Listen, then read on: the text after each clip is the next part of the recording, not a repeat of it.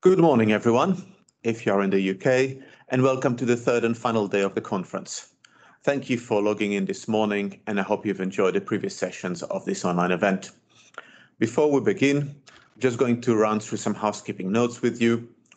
Please remember to have your video and microphones on mute throughout the presentation. In order to post a question to the speakers, please type it in the chat box, and we will try to answer those at the Q&A session at the end of this morning's session. A recording and a copy of the slides will be made available in the next few days. I'd like to start off by thanking our supporters for this event. Aptly, we have supporters from all around the world, including SCL Peru and SCL Vietnam, SICA, the Confederation of International Contractor Associations, the Development Bureau in Hong Kong, as well as professional and government bodies based here in the UK. So we welcome our supporters and all our delegates from all over the world this morning. I think it really shows how NEC is increasingly being used and gaining interest worldwide. We also have some exciting updates from the user group team to share with you. To accommodate this new online world, we now have made the membership offering global with 4 levels of corporate memberships, which anyone from any organization in the world can join, as well as a new grade for individuals and affiliate bodies. For any more information about the new levels, please email the user group team at NEC. We will also be launching an app, which will be exclusive to the users group members, and this will serve as an information hub for NEC content and allow you to interact with each other through its messaging service and stay up to date with news through notifications. And that will be launched at the beginning of July, so watch out for it. As an additional thank you for attending, we're offering all our delegates complimentary digital copy of our new FM contract. Those were attached to your joining instructions that were sent out as a timestamp PDF, which will expire on the 30th of September. Now, today we will be starting a section with the famous NEC Awards, a process that I've had the pleasure of judging this year. The applications were very strong this year. It wasn't an easy job to judge, but it's a really good way of showcasing the excellence in project delivery around the world and how NEC has been used to achieve that. And what we'll be doing next is watching a pre-recorded presentation from Mr. Lam, the Asia Pacific Users Group Chair and Permanent Secretary Works of the Hong Kong Development Bureau on the NEC use in Hong Kong. And that's going to be followed by a talk from Ian Stakings from Square Kilometre Array. I think if anybody has not muted the microphones, that will help. And finally, a co-delivered presentation from NEC and the DBRF on distributed selection practices. So now it's probably a good time to watch the NEC Award ceremony and the pre-recorded presentation.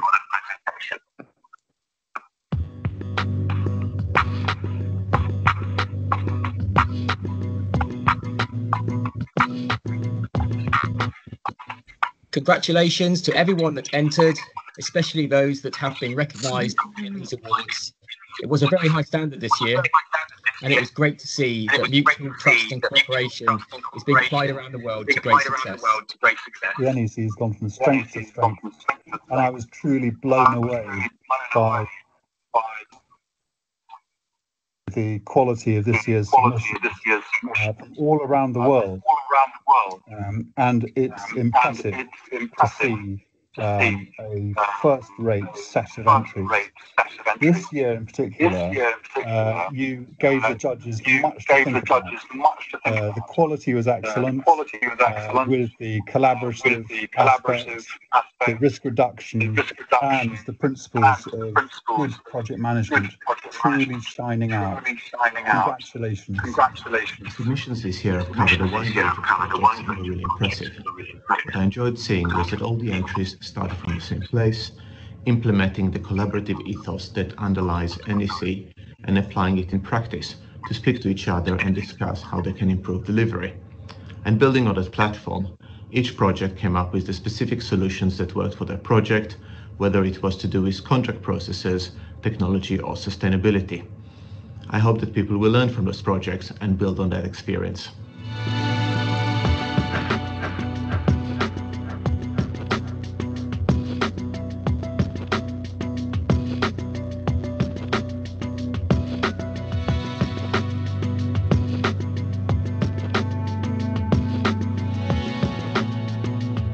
Hi, everyone. It is a great honor for us to receive the NEC Transport Project of the Year Award 2021. On behalf of the project team, I would like to thank the NEC Users Group for the recognition of our efforts. The award is a great encouragement to us, and it is definitely a motivation for us to strive for further achievements under our NEC Option C contract. As the employer's representative of this project, I wish to extend my special thanks to our supervisor, AECOM Asia Company Limited, our contractor, China Railway First Group, Zhenhua Engineering Joint Venture, and of course also to my colleagues in the Civil Engineering and Development Department of the Hong Kong SAR government. With the mutual trust and cooperation already built up among the project team members, I am confident that we can overcome all the challenges and hurdles in the future and achieve successful completion of the project. Yes!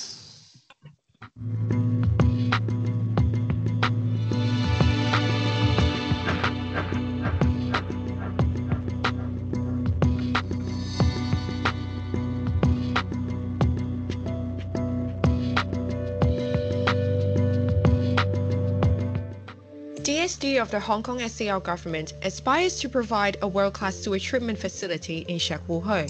Its close proximity to local residences, as well as the complex interfaces between civil and E&M works within a congested environment, pose great challenges to the project team. The NEC framework, as well as the use of innovative technologies such as BIM and blockchain, provide a versatile platform to support our collaborative multi-party project team. We're able to overcome these integrated interface issues, turning risks into opportunities. Hi, I'm Ben Yip, Chief Engineer of Drainage Services Department of Hong Kong SAR. I would like to express my thanks to our Unity team in making the project a great success under the framework of mutual trust and collaboration. Unity towards success.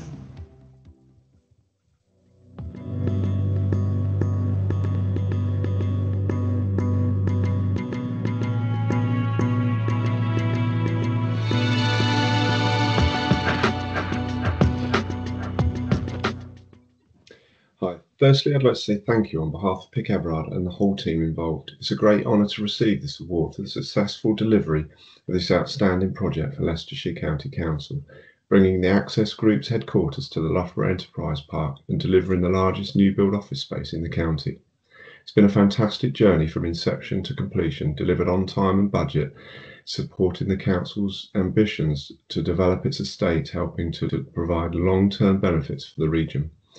The project was delivered on behalf of Perfect Circle via the Scape consultancy framework and adopted a true collaborative approach between stakeholders, client, contractor and the wider consultancy team, including multiple supply chain partners. The success has absolutely been down to the dedication and hard work of everyone involved, with special mention and thanks to Ollie Hatton as lead project manager for Pic Everard and Andrea Hopkins as the key client lead for Leicestershire County Council. Thank you again, and congratulations to all the other winners today.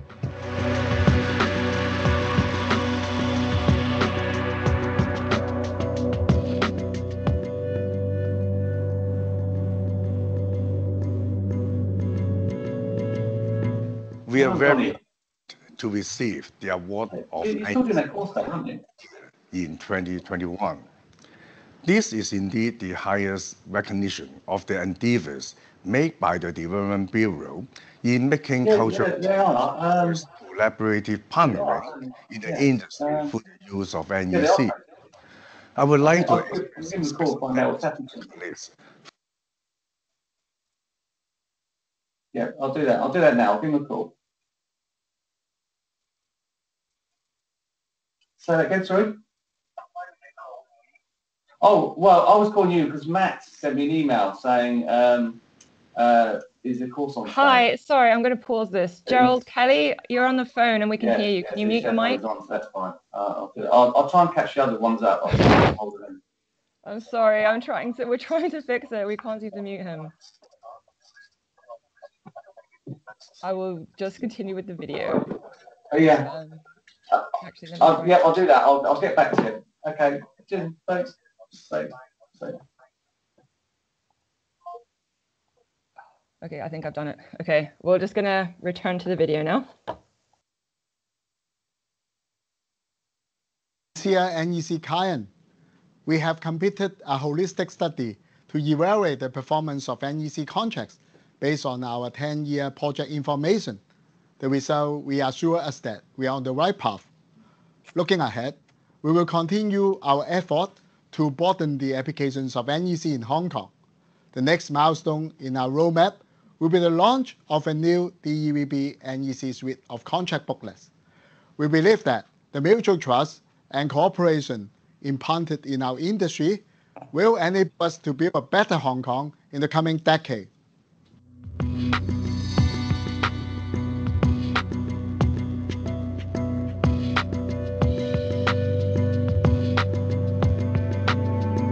We are delighted to receive the NEC Contractor of the Year Award for our Inter-Reservoir Transfer Scheme Tunnel project here in Hong Kong. This project was the first NEC contract awarded to the Boy Construction Group in Hong Kong, and it's an outstanding achievement for the entire team, led by our project director Ivan Ng, to receive this award. The success of any project, of course, is not just about the contractor. It's really determined by the working relationship between the contractor, client, and project manager. On this project, our client, the Drainage Services Department of Hong Kong, the project manager Binnies, and our Bouygues team openly embraced Clause 10.1 to work in a spirit of mutual trust and cooperation, genuinely making best for project decisions together in a timely manner and with all parties acting fairly and respectfully towards each other. I sincerely thank everyone at the Drainage Services Department of Hong Kong and Binnies for their leadership, their support and collaboration to make this project a success. This award is for all of us. Thank you.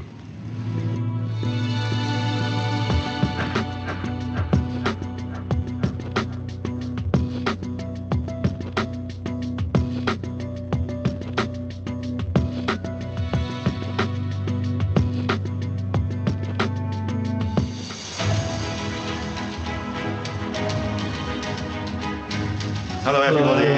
Hi. It's a great honor for the Drainage Services Department and the Starter Core project team to receive the NEC Awards 2021 Contract Innovation of the Year. With the support of the Drainage Services Department, we have been working collaboratively and actively implement different innovations since the commencement of the contracts. It's an encouraging result for the project team to take up the role of receiving the SIM award with better result from last year. These remarkable achievements showcased the collaboration spirit amongst the government, consultants, and the contractor to implement this innovation with a common goal to benefit the engineering industry. Looking ahead, the DSD hopes to consolidate the collaborative culture of Hong Kong's construction industry through the adoption of the NEC with a view to fostering innovations and achieving better project performance in public works projects.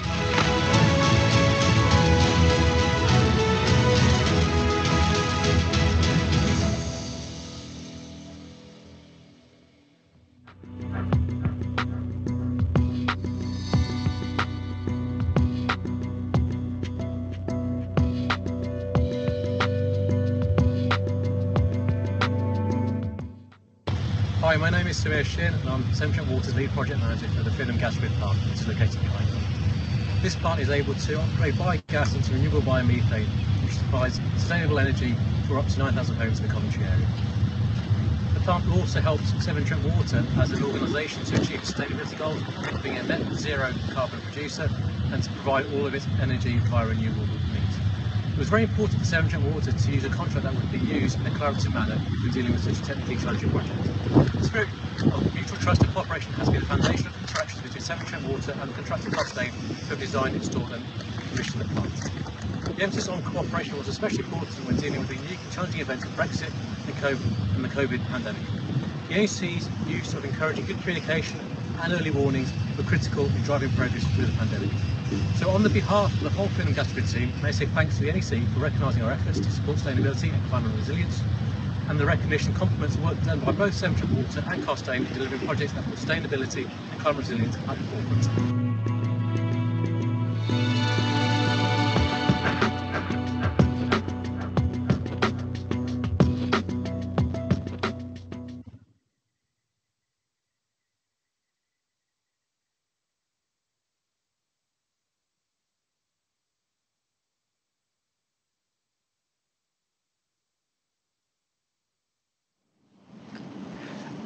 Distinguished guests and speakers, friends online, ladies and gentlemen, good morning. It is my honor to speak in the NEC Users Group online conference this year in my dual capacity as the Permanent Secretary for Development Works, representing the government of the Hong Kong SAR, as well as the NEC Asia Pacific Users Group Chair, representing the user community of NEC in Asia Pacific. Last time I spoke at the NEC conference in London was back to June 2019, exactly 2 years before. Because of the outbreak of the COVID-19, the conference has to go online. I do hope that fellow engineers and friends in the UK and other parts of the world are staying very well. With the current progress of vaccination all over the world, back to normalcy is not remote. Like other parts of the world, Hong Kong has also been hard hit by the pandemic. When compared with other industries like tourism, retail, etc., the construction industry has been lucky. And with the concerted efforts of the full spectrum of practitioners in keeping construction sites safe, construction activities could still move on, although problems with some overseas supply chain were experienced in last year. Further to that, the Hong Kong construction industry also contributed in building the much needed and important facilities to equip Hong Kong in this battle against COVID-19. At the end of January last year, just a couple of days after celebrating the Year of the Vet, the Development Bureau was tasked to build temporary quarantine units within the shortest possible time. This was so sudden but important that we had never envisaged before. We accepted the challenge by applying modular integrated construction, or MIC in short, for the task. MIC was relatively new to Hong Kong, and in fact, there wasn't any completed MIC project in Hong Kong at that time, although 2 MIC pilot projects were still ongoing during that period. Worse still, the supply chain outside Hong Kong were also badly affected by the pandemic. Facing all kinds of difficulties and challenges, with the collaborative efforts and the can-do spirit from all industry practitioners, including professionals, technicians, as well as frontline workers, we finally managed to complete some 4,000 quarantine units in various places of Hong Kong last year. Some of them were even completed in a month. This is surely a record that the entire Hong Kong construction industry is proud of. Apart from speed, these quarantine units were also built with quality. This is why the Burnell Award of the ICE highly commended the Lei Yu Moon MIC quarantine camp project, the one at the top right-hand corner of this slide in 2020, to recognize the excellence in civil engineering. After we have succeeded in quarantine camp projects, there wasn't any breathing space for Development Bureau and my departments. In September last year, we were again tasked to undertake another nearly mission impossible project to build a temporary hospital right next to the Asian World Expo of the Airport Island. Don't be misled by the name. Except the term temporary in the name, everything there was designed and built to permanent standards. Everything you see in a common hospital is inside this hospital except the operation theatre. Again, with the close cooperation of the project team and the contractor, and through the round-the-clock hard work of several thousands of workers on and off the site, the temporary hospital was completed in January 2021, just 4 months from the first day we occupied the site. It provides over 800 beds inside negative pressure wards and is instrumental to the battle against the latest wave of virus attack. In going through the success story of these two projects, some may point out that the use of MIC was an indispensable factor.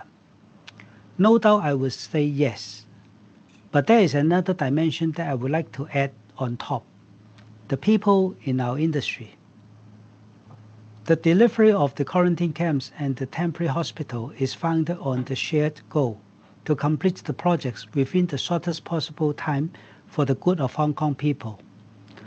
While the projects were not NEC ones, but the spirit is truly NEC in that throughout the contract period, all the parties worked in unity and collaborated seamlessly to get over hurdles and seek ways to achieve the target. This people factor did not come by chance. I firmly believe that this is the fruit of the cultural change towards collaborative partnering in our industry after adoption of NEC for over 10 years. We have satisfactorily cultivated the spirit of mutual trust and cooperation across the entire industry to secure successful project outcomes. Talking about NEC, there are more I want to say here. Compared to the traditional general conditions of contract, or what we call GCC, NEC form enables more equitable sharing of risk and better management of uncertainties. This is of particular importance to the contracting parties during the unprecedented challenges such as COVID-19.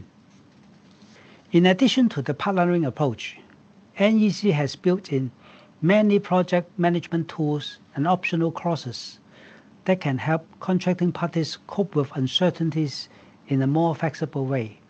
For instance, at the onset of COVID-19, as we foresaw that the spread of virus may cause significant hardship to the construction industry, we launched a comprehensive suite of supporting and relief measures to help our construction industry fight against COVID-19 and tide over the difficult period during the pandemic. Among all, we have introduced a special advance payment mechanism in construction contracts to ease contractors' cash flow difficulties by adopting secondary option clause X14 of NEC. Through this measure, we managed to allocate around 2,000 million Hong Kong dollars, or around 200 million pounds sterling of advance payment to nearly 300 public works contracts in last year. Indeed, we have walked through a long journey before seeing the fruits right now. Since the launch of the first NEC project in 2009, we have accumulated experience from over 300 NEC works contracts and 70 NEC PSC consultancies. The total of NEC contracts amounts to over 160 billion Hong Kong dollars, or about 16 billion pounds sterling. The number of value of NEC contracts are growing significantly and healthily. In 2020, about half of the building and civil engineering contracts awarded by the government were in NEC contract form. We expect the share of NEC contracts will continue to rise in the years to come. As a visionary NEC client, the Development Bureau has been taking the lead to facilitate adoption of NEC in public works projects, including making adoption of NEC contract form in public works contracts a standing policy, trying different options of NEC contracts and different types of contracts such as ECC, TSC, PSC, ECSC, and issuing practice looks and library of standard contract documents for NEC adoption.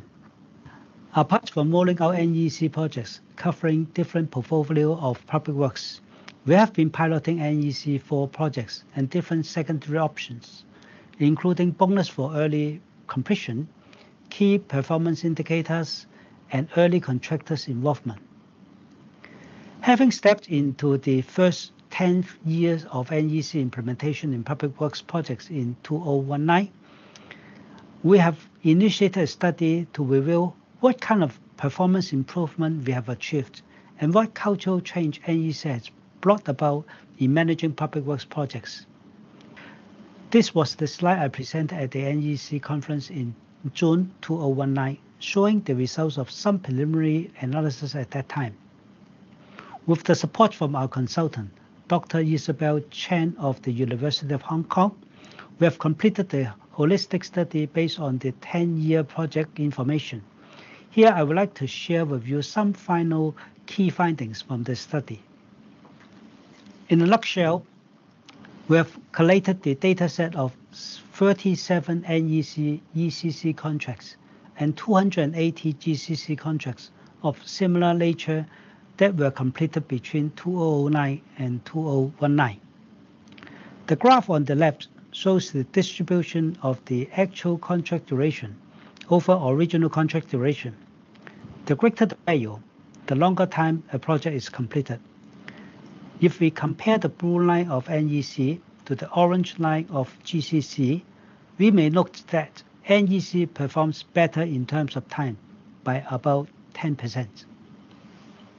As to the cost performance as represented by the ratio of the final contract sum over original contract sum, you may note from the graph on the right that the blue and orange lines are very close to each other, with about 2% difference. Based on this analysis, we can conclude that NEC and GCC have similar performance in respect of costs. With time-saving benefits seen in NEC through the last slide, one may further answer the question, which NEC options performed better? The answer is here. We split the 37 sets of NEC contracts into two groups. One group comprising 25 sets of priced contracts under option A and B, and another 12 target contracts under options C and D. At the same time, we also identified the same number of GCC contracts. They are comparable to these two sets of NEC contracts in terms of nature, size, and duration, and pair them up. You can see the two graphs on the right. The results are interesting. While both priced contracts under option A and B and target contracts under option C and D performed better than the equivalent sets of GCC contracts, a greater gain is seen in target contracts. It is 20% better here. The results tally with our proposition, since NEC has proactive mechanism to monitor risk and initiate early mitigation actions, thus facilitate effective management of the project progress, in particular for target contracts, which are mostly adopted for projects of higher risk. Apart from taking quantitative analysis as presented above, we have also adopted a qualitative approach to gauge stakeholders' view on the performance of NEC. A questionnaire survey, focus group interviews, and a workshop have been conducted to collect feedback from NEC practitioners and different stakeholder groups. The survey results conclude that NEC outperforms the conventional GCC contract form, particularly in terms of building mutual trust and cooperation between contracting parties, cultivating collaborative mindset of individuals, more effective risk and claims management, and better project portfolio management, including costs and time predictability. The above results reassured us that we are on the right path. Looking ahead, we'll continue our effort to broaden the applications of NEC in Hong Kong. We are in the process of establishing the NEC 4 library to facilitate migration from NEC 3 to NEC 4. We'll pilot the use of NEC 4 DBO contract for district cooling systems in 2 development areas. We'll also adopt early contractor involvement for suitable contracts. Another key task in the pipeline would be the preparation of a new Development Bureau NEC switch of contract booklets. We are now working closely with the NEC UK on this project. It would be an important milestone in our roadmap, signifying the rooting of NEC in Hong Kong. I believe this NEC Hong Kong version could further drive NEC applications in Hong Kong and would be of help to other local and overseas players who are exploring adoption of NEC in their projects. Ladies and gentlemen, Hong Kong has come a long way before reaching our current stage of NEC adoption. I'm confident that the mutual trust and collaborative spirit implanted within our industry will enable us boldly moving forward to build a better Hong Kong. Stepping into a new era, particularly after experiencing the impact brought about by the pandemic, the construction industry worldwide may look for a new way of cooperation in contracting that could better deal with risk and manage unforeseen challenges. The pandemic, I believe, is a testimony of NEC, but there is always room for further enhancement to equip NEC as future solutions. With this in mind, I look forward to the continuous transformation of NEC that could be more adaptive to meet the unknown challenges of the future. Lastly, may I wish this conference a great success. I hope you all have enjoyable and fruitful discussion today. Thank you very much.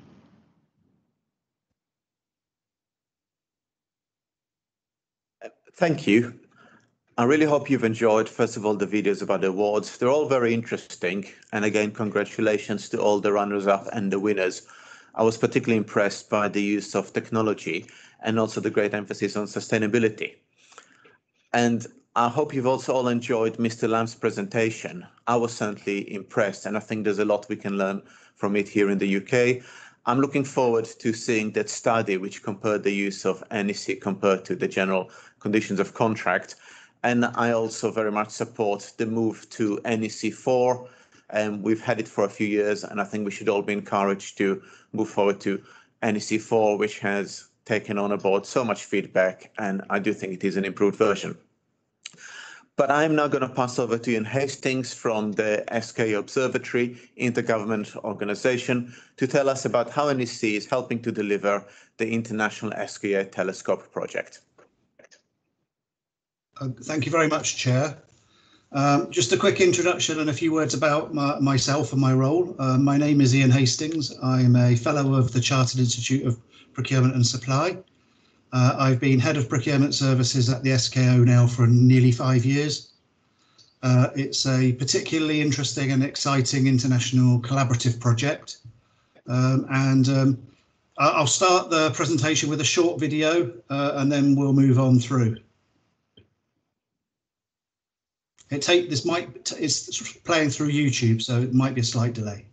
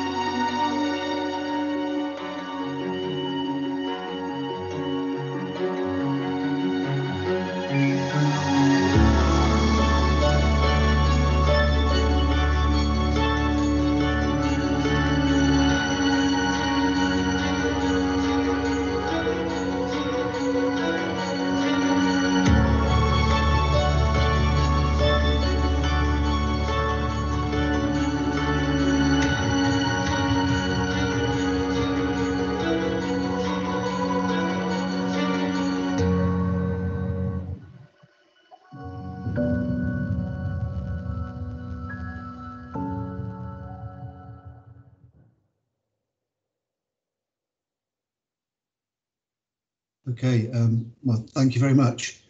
So the next slide is a It's a bit comical, but there's quite a lot of truth in it. This is probably our best ever hope of contacting extraterrestrial life to date. So I always throw this into presentations because it kind of gets people's attention. So we're studying cosmic dawn. We're building really what amounts to a time machine, effectively. So we'll be able to look back billions of light years back into when the universe, probably to within 300,000 years after the Big Bang. So it's the idea really is to be able to create almost a cartoon of the birth of the universe that surrounds us, and whilst doing that, we will hopefully make discoveries. Some of them we don't even know about. You know, the thing with building a big machine like this is you don't really know what it will be used for in 20 years' time, and it is probably our best. And if we can pick up we could probably pick up a mobile phone signal from light years away. So if anybody's out there, we'll find them. So a quick overview of the observatory, then a quick overview of the project. So we're a United Nations treaty organisation. The treaty came into effect on the 12th of January this year. We transitioned from a limited company to everybody moved from from the organisation to the observatory on 1st of May. We're a long-term international collaborative project. There are literally for the last probably 5 years, there's been on any one day there's been 1,000 people working on this project globally. Engineers, industrial partners, project managers, support staff, collaboration. We've heard a lot about collaboration in the previous speakers. A brilliant presentation. Collaboration is part of our DNA. We couldn't do this sort of a project without a completely collaborative approach. So we're currently 16 countries collaborating. If you look at the countries that are collaborating, it amounts to about 1/3 of the globe's population. 7 countries are currently full members of the SKO. Others are joining as we speak. We would hope to be 10+ full members, and there will be several countries with associate status. We're using NEC4 for all of our significant construction contracts. So it will, and really throughout this presentation, you'll hear perhaps not so much mutual trust and collaboration, but you'll certainly hear the word collaboration, and you'll certainly hear culture and values. Because it's absolutely rooted in what we do. Next slide, please. So the project itself, so we will start a construction of what by many measures is the largest science facility ever constructed on Earth on the 1st of July this year. That's literally in just over a week's time, with a first shovel in the deserts of Australia and South Africa early 2022. It's a €2 billion project. There will be 70+ Tier 1 NEC4 contracts. We're building nearly 200 big mid-frequency dishes in South Africa and an array of 132 smaller low-frequency antennas in Australia. It's an incredibly technically challenging project. Significant data handling and processing. In fact, the SKO2, the telescopes are often called software telescopes. The amount of data collected in any one day is bigger than the world's global internet traffic in any one year. We're globally headquartered in the UK. We have a global supply chain, and we are also building regional science centres, big, high-powered, high-performance computer centres in 3 places around the globe. That's outside of the current scope, but the cubes of data that the 2 telescopes we will process them a bit, but then they need to go onto bigger computers to make sense of it all. So next slide, please. So this is just to get a kind of an idea of really, we're 1 observatory, 2 telescopes spread across 3 continents. Like I said, you've got the Low Telescope in Western Australia. Just to give you an idea of scale, we have a piece of land, so we are effectively we're tenants on a piece of land in Southwest Australia that's the size of the Netherlands. And in terms of remoteness, there's 80 inhabitants on our piece of land. It's not quite so remote in South Africa, but we're in the Karoo Desert, so it's again, it's very, very remote. You need to be in remote locations these days to be able to do radio astronomy. Mobile phones and aircraft and aeroplanes cause problems for us. And our global headquarters is in the UK. So this is a project, in fact, that goes back, it starts here from 2012. In fact, the project really goes right back to probably to the 1980s. This was first dreamed of. A guy called Mr. Rawlings at University of Manchester kind of started the ball rolling. And it really the ball started to gather a bit of momentum in about 2012. And the ball is going extremely fast now because after transitioning from the organisation to the SKO, in fact, this is kind of a seminal moment in my career as well, because on Friday we present to our council our construction proposal, and we would, I think we're quietly confident that we'll get permission to start construction this Friday on the 25th of July. Next slide, please.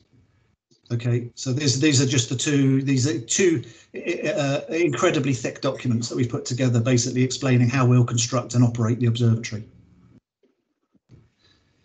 So I didn't want to bore people with a kind of a technical presentation or a presentation about NEC4. I'm not an NEC4. I'm not an NEC expert at all. I would consider myself to be a procurement expert, but I'm definitely not a contracts expert.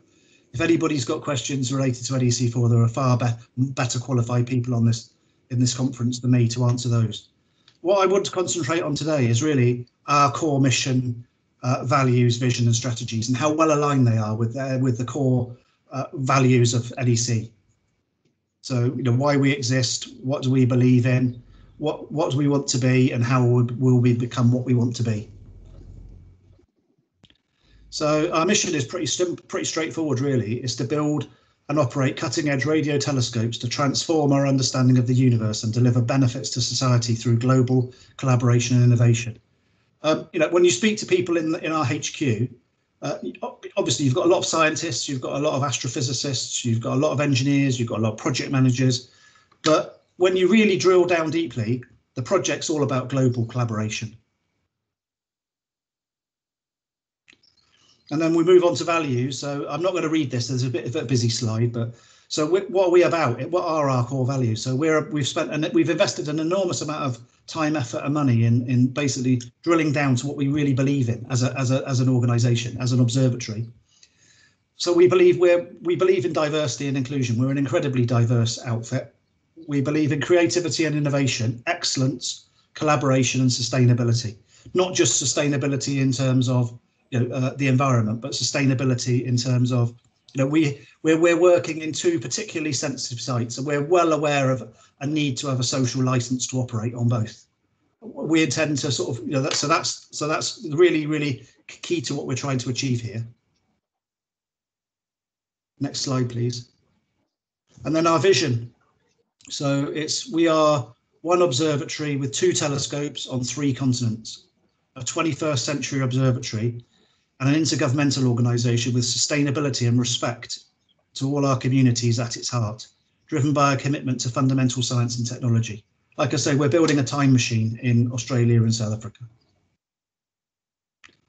And then in terms of strategies, we're strong believers in risk-based planning.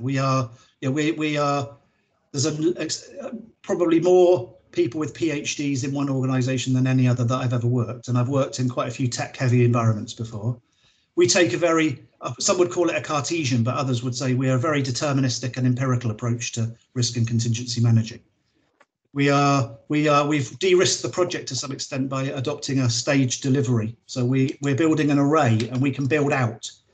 What we're building, what we hope to start construction of on Monday, because that's when it is SK1. There is an intent to build this out to SK2, which will cover the entire continent of Africa. We believe in simple and effective tools and processes that encourage and develop collaboration and trust, which is why we're using NEC4, which is why we're using tools like CMAR. We are great believers in lean, agile techniques and processes. We're trying to do things differently. There are already IGOs that do big science, mega science infrastructure projects. We listen to the way they're doing things, and we tried to become more lean and more agile. And we always do the easiest thing with the highest economic benefit first. And the other thing that you'll hear quite often around the SKAO is we like to fail fast. What we're doing is innovative, and there's never a guarantee. With an innovative project, there's never a guarantee of success. What we want to do though is we want to fail fast and move on and try again. We want to measure what's important to us. And very importantly, again, we want to give everybody a fair go. We need a social license to operate at both our host country sites, and we want to work with like-minded organisations. Again, these are just the two key documents, really. So in terms of procurement and contracting, it's not an easy environment in which we operate. We have to apply something called fair work return. Member countries get guaranteed industrial return that is matched to their financial investment and strategic technical priorities. The UK is a significant stakeholder in this project. They're interested in this because it's really a software telescope. It speaks to big data and artificial intelligence, key parts of the UK's industrial strategy going forward. All the significant SKA construction work packages have been allocated at the member country level. There's no competition between international partners. There was a good reason for that. We didn't want any fratricide or falling out between members of this organisation. However, there are plenty of opportunities to create competitive tension between suppliers and contractors within local markets. So we've got a hybrid kind of strategy. It's allocative. If you look at the first layer, looks very uncompetitive. You peel that away and it's extremely competitive. There are three main categories of spend: infrastructure, all things to do with antennas, and then all things to do with computers. There are 50 plus tier 1 contracts, probably nearer 70 actually. We've been trying to keep this low, but it keeps bubbling up. We run a 3-stage procurement process: market survey, pre-qualification and tender. We have a strong focus on value. We will never go for the lowest price technically compliant solution. We focus on quality, cost of ownership and sustainability, but we're back to our core values again. Our early contract drafts are ready to support a July invitation to tender for many of the big packages. The first market surveys were released in Australia on the 24th of May. So we're taking the project, we're getting ahead of ourselves as far as we can without actually making any commitments. And you can see there on the right hand side, there's a chap there that looks remarkably like Hugh Grant to me, but in fact it's Christian Porter, who's the Minister of Industry, Science and Technology in Australia. Big supporter of the project. And then we've got 18 months of intense procurement activities starting from the 1st of July, by which time we would hopefully have most of our tier 1 contracts let. And then really, why NEC4? I remember, in fact, Rob Gerrard was one of the guys that actually helped us initially to decide. We thought FIDIC, we thought NEC4, we thought develop our own terms and conditions, we thought kind of poach them from the European Southern Observatory. But in the end, we kind of went round the buoy a few times and we decided that the NEC4, I think you can tell from this presentation, it aligns incredibly well with our own SKO cultures and values. It's collaborative, it's fair, it's non-adversarial, and it's process-driven. It lends itself remarkably well to an international mega science project. The NEC4 suite provides grounded, flexible contracting solutions. In fact, since launching NEC4 at SKO, we've been contacted by CERN because they are thinking about building a 100-kilometre new tunnel under France and Switzerland, and they're thinking about using NEC4 for all their tunnelling. We like the process-driven approach. We're Cartesian sort of people, a lot of scientists, a lot of engineers.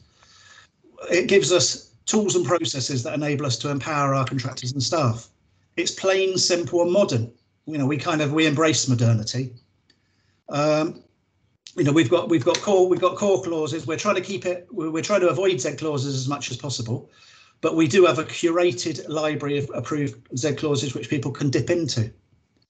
The templates are more agnostic than in-house standard contracts used by our peers. Basic commercial fairness is at the core of our values. We're not trying to ratchet or leverage or kind of arbitrage at the deals here. We want fairness. It's already being used in Australia and South Africa, and we're obviously building something as weird and wacky as two big radio telescopes in the middle of nowhere. you need an eclectic mix of, we're buying an eclectic mix of goods, works and services, and we need a very rich palette. The NEC 4 suite of contracts meets most of our day-to-day contracting needs. I think we'll probably get away with an NEC 4 contract or a purchase order, basically. So we're using the PSC, the short form, we're using the frameworks, we're using the supply contracts and the supply short, we're using the ECC, we're using the ECSC, and we're using the DBO contract for our site camp in Australia. So the whole lot, basically.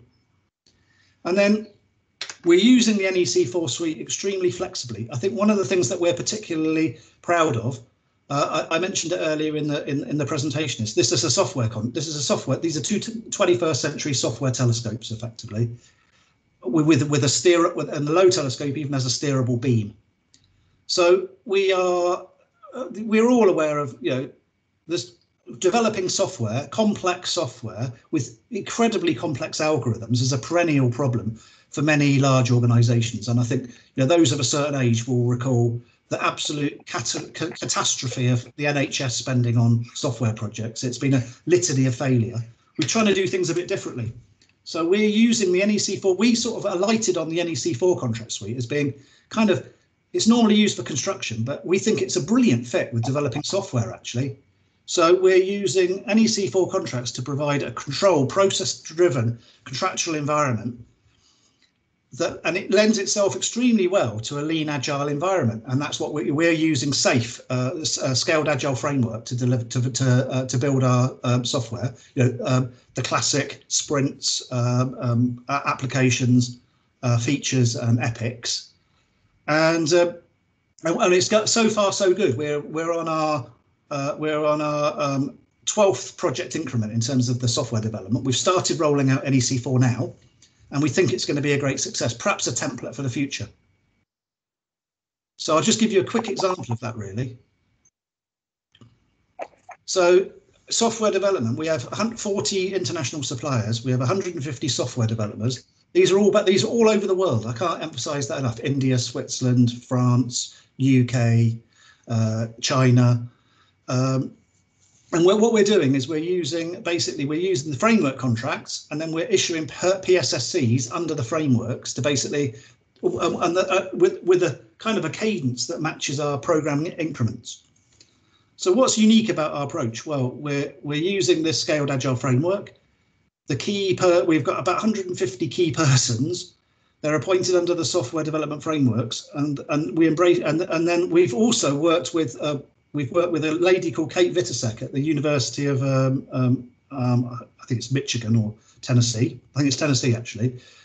She's part of a Nobel Prize winning team that did all that work on contracts, theory of contracts and relational contracting. So what we've done is we've embedded a lot of this stuff on relational contracting. We had a series of workshops with her and a gentleman and a professor from Harvard. And we've actually embedded a lot of this relational contracting stuff within the frameworks. So we had these relational contracting workshops. We invited key organisations to participate in basically creating a shared vision for the software and computing ecosystem. And we've all bought into this now. So the client, us, and all the suppliers have the following shared vision, and I think you can, I won't dwell too much on this, but those are these are the sort of we're all bought into this strategic the strategic vision of how we intend to run our software development program. And then you can see here there is because it's not easy. There's a large number of contracts. Scaling software development is incredibly difficult. The adoption of relational contracting requires a very high degree of transparency, information sharing, and consensus in the achieving and enforcing of decisions. One decision by one party affects everybody else. So the solution to this problem was really this framework governance, which keeps everybody aligned and ensures the relationship evolves to meet the challenging requirements. And be able to deliver on the strategic vision and objectives. And like I say, so far so good. And I think that's probably the end of my my presentation, actually. So thank you very much. And I would just like to say, as I would say at the end of all my presentations, we thank and acknowledge the Indigenous peoples of Australia and South Africa for allowing us to build this amazing machine on their land. Thank you, and this was really incredible, and what a fascinating project. And it's also great to see how NEC being used. And I was particularly interested in the use of NEC for software projects, and especially all the work you've done on relational contracting. So hopefully we'll get to hear more about it in more detail in another occasion. It is really sort of a small step in taking NEC into space projects, and we'll see what the future holds for us. But for the final session, I'm now going to hand over to Peter Higgins, the NEC for board chair, and also to Julia and Rob Horn from the DRBF to talk about dispute resolution and the use of DABs in NEC and on international construction projects.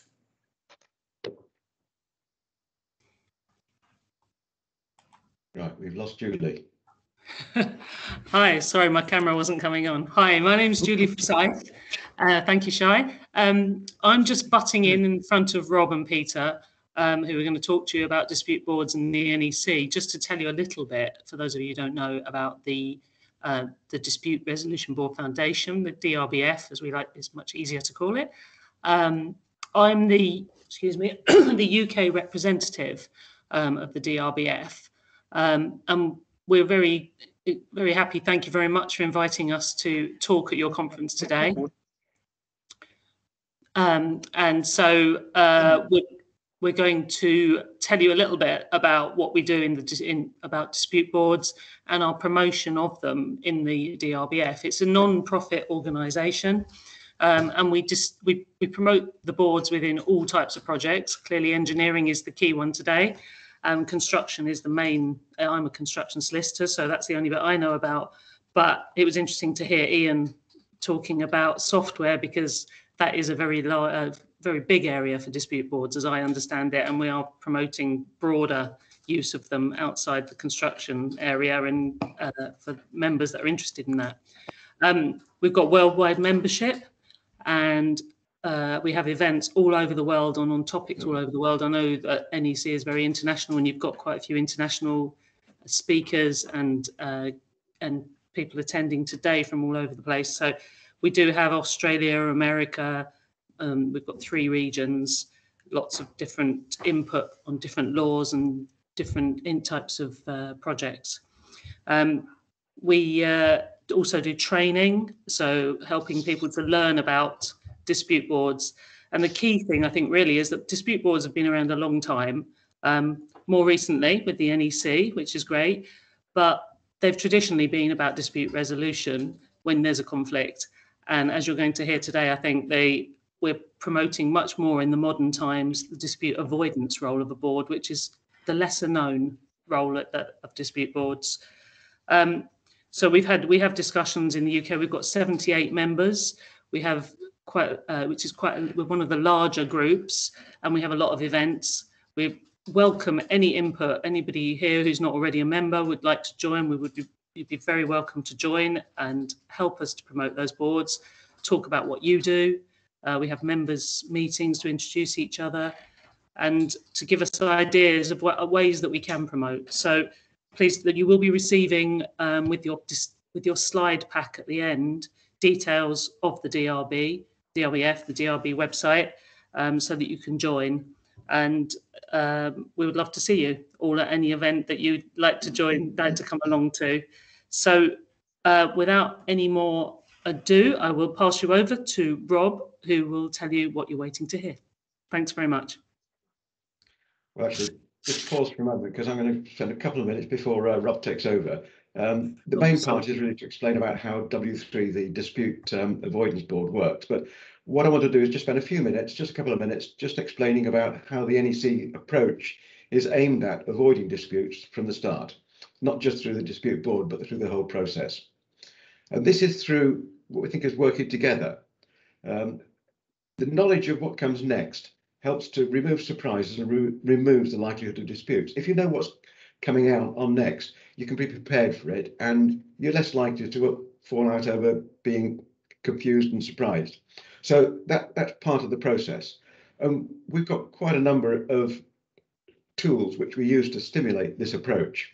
And I'll just quickly run through a few of those in the next slide. Obviously, mutual trust and cooperation. A lot of talk about what that means. Very simple in my mind. We trust people to do what the contract says you've got to do. And we work together in helping to do what's necessary to get a successful project. Very simple. But it's a key point behind the whole of the contract approach is helping people working together and trying to get things done sensibly. Early warning. Fundamental. It surprised me that old contracts didn't have this, and it caused a lot of problems because of it. People were hiding stuff until it was most important, most helpful for them financially. Early warning is all about making sure that people know what's going to go wrong before it goes wrong and sorting it so it doesn't go wrong. That way you avoid disputes. Accepted program. This is my point about knowing what's happening. You've got a detailed program which is kept completely up to date, regularly replaced and updated with what's happened so far and what's to be done in the future, which may be different from what you thought was going to be done last month. So the program is useful to let people know what's coming next and what they need to prepare for. The compensation event process, again, no surprise, we look at how you sort out things, you agree the time and money effective issues before they've actually happened as far as possible. And that way, you're both motivated to getting the job done efficiently and not worrying later about how we're going to recover cost for this because you know in advance what that is. Target share. Both parties motivated to avoid overspend because they're both going to suffer if they do overspend. So working together. Multi-party collaboration. Lots of different contractors working on one site, one area, work together, helping each other, letting each other know when things are going wrong and sorting out problems that each other have. Early contractor involvement, getting the contractor involved right at the very start before you commit yourselves to what you're going to build. All of these things together help the parties work together. And in the next slide, we think this is a key point, is that if you work together, you will avoid disputes. Now, the Dispute Avoidance Board was developed to carry on with that principle, not Dispute Resolution Board, but a Dispute Avoidance Board. I'll pass over now to Rob. Thanks very much, Peter. So what I'm going to try and talk through is how W3 of the NEC4 formal contract works to enable dispute boards to be effectively deployed on projects. But I thought I'd start with a little bit of background. So how does the dispute board fit into this sort of slightly broader context of an NEC4 project, whether it's got problems or not? So I think the starting point when you're thinking about disputes generally within your contract is to remember the options that are available. So we have W1, W2, W3 as the dispute avoidance resolution forums. W1, W2 both focused on adjudication, whether in the UK or in an international contract, so whether the Housing Grants Construction Regeneration Act applies or not. I think a really important point that's often missed in W1 and W2, however, is the starting point under both of those options, which is an escalation process. So you don't start off with straight into adjudication. The idea is that you have senior representatives getting together to talk about things first.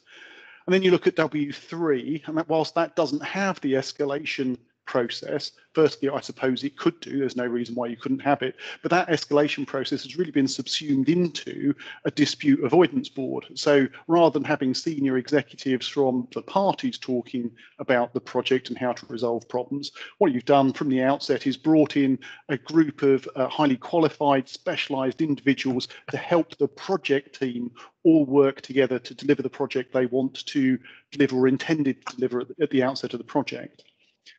Peter's run through some of those key points or key clauses under the NEC, which are really important to deal with that what comes next question and to bring a little bit of foresight into the project. But a couple of others that I'd pick up, the risk reduction meetings, which follow on from the early warning notices, really important means of having that discussion and engaging the parties in the very beginning, the very genesis of potential disputes in the future. And potential disputes is a phrase I'll come back to when we start looking at the tribunal specifically. Compensation event discussion. So we all talk about compensation event notices, but often too easily forget that once a notice has gone in, the anticipation is that everyone's going to sit and talk about it and think about how the potential event is going to impact the project. How do we manage that? How do we deal with the repercussions of it to best manage the new piece of information, the compensation event, into the existing project?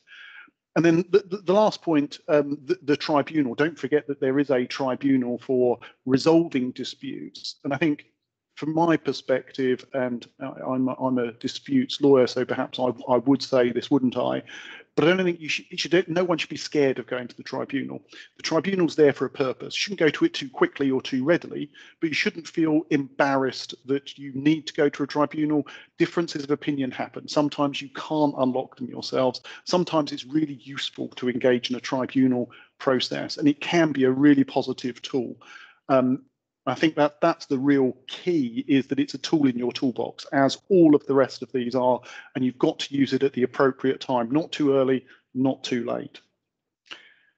When you're thinking about disputes generally, but particularly dispute boards, I've just listed on the right-hand side of this slide a few questions which I think are the key ones to have in mind as you're sort of going through the process. And you've got to start with what do you mean? What's a dispute? When do you know you've got one? And that's something I'll return to in a moment, because that's something that's really focused on in W3 and dispute boards. How quickly do you need it resolved? Do you have a project which is going to be very fast paced? So fast decisions are really important. What are the issues that are likely to come up on this project? Do you need a broad set of skills, or do you need a very narrow set of skills because only one type of issue is ever going to come up? And really think about the balance in your project, and remembering all the tools that are in your toolbox, the balance between avoidance and resolution. How important is it that you can get to quick enforceable decisions, as opposed to processes that enable the parties to find the solutions themselves and perhaps come up with slightly more creative approaches? So moving on from that overview, I'm going to look at three different stages of the process of using a board. So I'm going to start here with establishing the board. Left-hand side here goes through what's in the contract, and the right-hand side is really my comment, my few thoughts on what that means and what you should be thinking about. So the first point is, if you're going to have a dispute board, how many people is a board made up of? It could be one, or it could be three. In theory, it could be more, but I think it's unusual to see a need for more than three people in most projects. But what drives you between the one or three, in my view, is how much breadth of skills do you need to be captured within that board, balanced again against the cost and difficulty of engaging a larger number of board members. So really important to engage at the very outset when you're first entering into the contract. How many board members do you need? And the answer to that is almost invariably driven by, well, what purpose is it they're solving? What do we want them to get into? What do we want them to understand? Do we want 3 engineers? Do we want an engineer, a lawyer, an accountant? What is it that we think might cause us some sticking points that we won't be able to resolve ourselves? That's really what the board's getting at. The next important point is contained in W3.12, and that is that the board is intended to be appointed at the start date. And I'll come back to how often they are engaged in the project, but really important that the board is there from the outset. So you can really start, they can get the view of the project as it is built out, not trying to come in at the end like a normal tribunal or adjudicator would do and historically try and unpick a project to see what was happening. If you're there from the beginning and you're highly experienced and you aren't tied into any particular party's view, that what happens next question is much easier to identify. Once you've identified the question, you start being able to find answers and solutions that are going to work for the project. So really important that the board is established and functional right from the outset. The next point, which is, again, absolutely key is that the appointment of the board or the establishment of the board is by agreement between the parties. So each party might pick a board member themselves, and then the parties agree on the third person who makes up that board. And again, importantly, in the dispute board mechanism under the NEC, there is no hierarchy amongst board members. You don't have a chair that has a casting vote or anything like that in this process.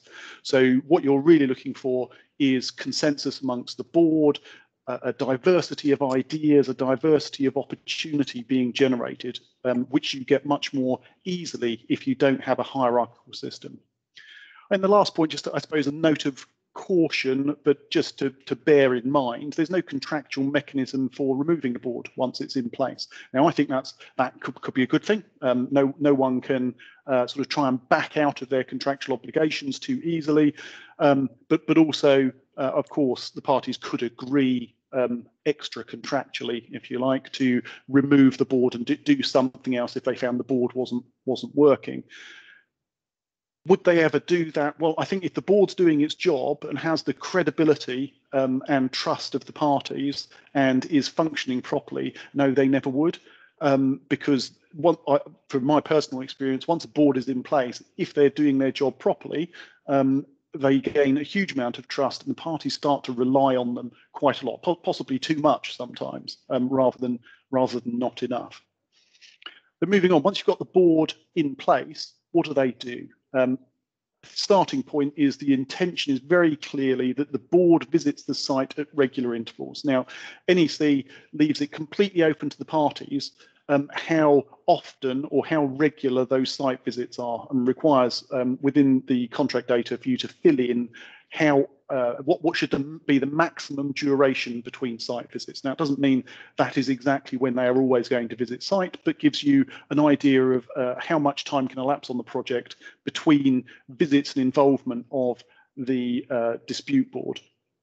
And as I said earlier, in terms of getting the board engaged right at the outset, really important that the board is able to build up a picture of how the project's developed, rather than trying to relearn things from the documents. And we all know documents are never perfect. It's one of the biggest challenges in avoiding and resolving any disputes. So think very hard about how often you want the board in place. There's always a temptation to say, well, I don't want them to come to site too often because they're jolly expensive and I don't get much value for them because I'm not going to have any problems on my project. If that's your thinking, then you probably don't want to have a dispute board at all, and you need to rethink your process and expectation for how you're going to deal with those sticking points. For me, you need to think not necessarily monthly, but probably you need to look at the entire duration of the project, look at key dates within the project, how often do they come up, how often do you want them on site. So you would certainly want the board to attend site before any major piece of the construction is completed. So, for example, if you're building a road, when you get to the sub-base layer, you probably want the dispute board to come on site and have a look at how's it all progressing, are we on track, is everything okay. When they do come on site, of course, you're going to have something to talk about. And the idea here under W316 is that the parties propose an agenda, but the board decides what it is they want to talk about and how they want to engage with the parties. Again, without being over restrictive, I think that's a good match between the parties wanting to flush out what it is they want to talk about, but the board using their experience and expertise look at what's really important, what's likely to go from a possible problem to a potential dispute to something that we can help resolve. And I think that's a really important point. It stops either party driving the agenda as well, that it's all ceded to the board to deal with. And then finally, on this slide, in terms of during the project, what's the board doing? The expectation is they're going to review all the progress reports and any other information that's being generated on site that is useful and helpful to them in considering their role on the project. So the idea is they don't only interact with the project once they're on site for those site visits, but they're keeping a view and overwatch over the project as it progresses, and have the opportunity, therefore, to start raising questions, queries to the parties much more efficiently, either during a site visit or potentially between site visits if necessary. Then moving on to the next slide, just thinking about, okay, so we've got a board, understand what they do on a project. Now we'll look at, well, what do they do in terms of dispute avoidance, dispute resolution? Cheryl can move on to the next slide. Thank you. So when we're looking at dealing with disputes, the first point is the board's focus is on this concept of a potential dispute. So the putting aside for a moment, what does that really mean? What is a potential dispute? How do you know what a potential dispute is? The theory, the intention is very clear that the board is interacting and intervening before a dispute actually materializes. So before the parties become entrenched, before they really formulate hard positions in the project, the board is there to try and find alternatives, find a way through the potential problem. Inevitably, that means early engagement, which means the board has to know what's going on site. They have to be attending site. They have to be interacting with the parties. Otherwise, that part of the process doesn't work. And the whole idea, as Peter mentioned, the what comes next starts to fall apart. Once you think you have a potential dispute, the idea is that it's referred to the board for them to consider, have a look at, within 2 to 4 weeks after the notification of this potential dispute. There's no particular form that the notice needs to take, but the idea is to get something that's clear and sort of explanatory to the board so that they can engage with the problem and try and find a solution that works for everyone, or is the correct legal solution to a problem. Which means the board can take the initiative, W3.26. It's not just about the parties defining quite carefully, and I was going to say cleverly as well, through their legal teams, what they want a board to discuss and consider, as some people can do with adjudication by setting the agenda. The board takes the initiative. They have a broad remit. They will and should get under the skin of the problem to really try and find out what's going on, how's it impacting the project, how do we find a solution. If you can't find a solution, then the next step is the board makes a recommendation. The recommendation itself, there's no form or format to. It could be oral. I would expect it to be written. The problem is, or the problem as perceived by some people, is this recommendation isn't a decision. Okay, so it's not on the face of the contract clearly binding and requires the parties to comply with it. I think that has pros and cons to it either way round. Sometimes you definitely don't want a binding decision. Actually, you'd much rather have something that is more persuasive in a recommendation. However, contract goes on to say, once the board has made a recommendation, you can go to a tribunal, but only if you give an NOD, a notice of dissatisfaction, within the required period. So if you don't give that notice within the required period, then the dispute that was referred and the recommendation that was made cannot be taken to tribunal.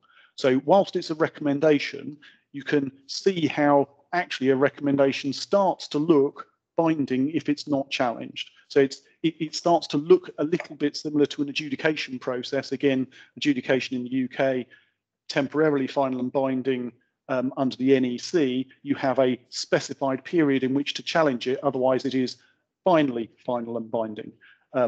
So same sort of idea with the dispute board. Doesn't lock anyone out of challenging the process, but enables the parties to move on if someone doesn't like the recommendation or simply doesn't act or react to the process. Just overarching all of that, I think dispute boards aren't used that often in the UK. We're far too used to using adjudication now. I suspect that will change to some extent. I think dispute boards are an interesting and different mechanism for the right parties with the right projects. They can work extremely well. I note that within the NEC W3, the intention is that you don't use dispute boards where UK Construction Act applies. my view is you could quite easily use them as long as it's with a bit of forethought as to why you want those two processes to run in parallel. The way the dispute board works in the NEC, for those looking at international projects, is quite different to how the FIDIC model works, where it's much more focused and born out of the resolution board type approach rather than the dispute avoidance board approach.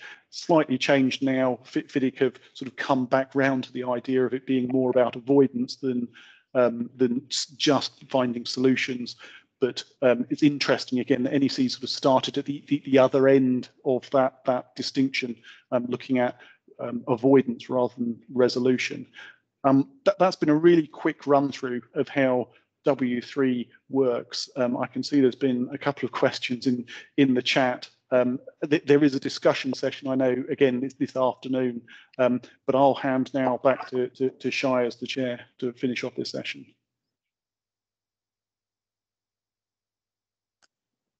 Thanks, Rob, and thanks, Peter. This has been really helpful, and it is interesting to see how this will all develop. I was wondering, before we deal with any questions, is NEC has published a practice note about using dispute boards in the UK together with adjudication, and I was wondering how both of you see it working in parallel and the benefits of that approach potentially.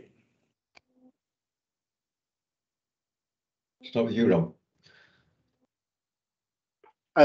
So I think you can guess from what I just said a moment ago. I think they can work very well in principle. They can work very well together. You need to think about how the process is going to work. Running the two in parallel, obviously you can't curtail the appointment or the use of adjudication until after a dispute board has given a view. But hopefully, if your dispute board is doing its job properly, you'll have even less to go to adjudication. It's nice to have, I think, an option to just get a determination sometimes and get that sort of final clarity and certainty, particularly where it's as you often see, a particular dispute around the interpretation of a clause of the contract. If you can dispose of those through adjudication, it can work really, really well, and leave the dispute board to look at the more technical, more involved problems and issues that you see in the project, and allow them to focus on finding slightly more innovative solutions rather than just, does the contract say X or does it say Y? I think one thing I think about is that if you're using adjudication, a dispute board in the UK, then obviously the Housing Grants Act impacts on how it's going to work. You're really using the dispute board as replacement, very clear replacement for the senior reps. You're getting something from the dispute board, which actually is, as far as the parties, if the parties want to go to adjudication, it is meaningless. They can just ignore it. And the bar we've got on referral to the tribunal, I think, probably doesn't work, Rob, unless you can advise otherwise, that if you've got a recommendation and you don't issue a notice of dispute, presumably you can still give a notice of adjudication under the Act, and ignore the fact that you can't refer it to the tribunal. A really interesting question, probably one we might pick up this afternoon in the discussion group. I think immediately the question or the thing you'd have to focus on is, if you've had a decision or a recommendation from the board that there hasn't been a notice served against, can you still have a dispute? And that, because if you haven't got a dispute, you can't go to adjudication. So if you can't give the notification, you can't have a dispute, therefore you can't have an adjudication. So that's probably the context you'd start looking at it in. Yeah, it's a legal issue rather than a practical one. That comes down. I'll let the lawyers decide that one. Well, it probably reinforces the idea that you should avoid trying to get into disputes. And I guess another question from a practical level, where do you find those people? I mean, Rob, you've mentioned a trio of, I think it was a lawyer, engineer, and accountant. What do you guys see as working in practice, and where do you find those people with the right skills? So certainly from a DRBF perspective, when you look sort of internationally around the globe, the temptation always is to load your tribunal, your board with engineers on the basis that a lot of people are very used to FIDIC, and engineers are the sort of all-seeing being under a FIDIC that just know everything about everything. My view is the best tribunals or best dispute boards work where you've got a range of skills that interlock and overlap, where the individuals understand what they're expert in and what they are not expert in, and are prepared between the board themselves to take the lead on different issues, and allow the others to bring their expertise to the party. If you have a board that's all made up of a single set of professional backgrounds, you're quite limited if you have a problem that steps outside that.